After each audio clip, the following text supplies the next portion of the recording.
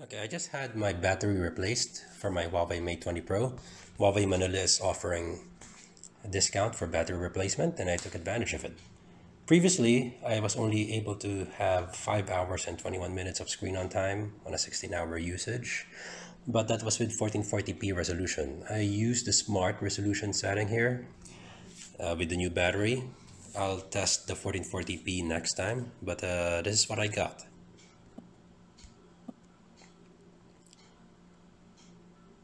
I used Waze for 1.5 hours together with music and podcast. And I played Call of Duty, lots of Facebook, movies, and YouTube. My screen on time is 8 hours. Much better. Then the other stats. I tried to use the phone a lot in this 10-hour period. So LTE was on if Wi-Fi was off, watching movies, playing games, navigation, music, and everything. So 8 hours of screen on time is pretty good. And it's optimistic. It says I still have 7 hours remaining. So that's the current performance. This is with a smart screen resolution setting after the battery replacement. Okay, so this is the battery test for the 1440p screen resolution of the Huawei Mate 20 Pro. So 5% remaining. Battery usage, I used Waze a lot, over an hour, and I played Real Racing 3, an hour or so. Then YouTube, uploading photos, almost a gigabyte, Google Maps, then playing music and podcast while using Waze.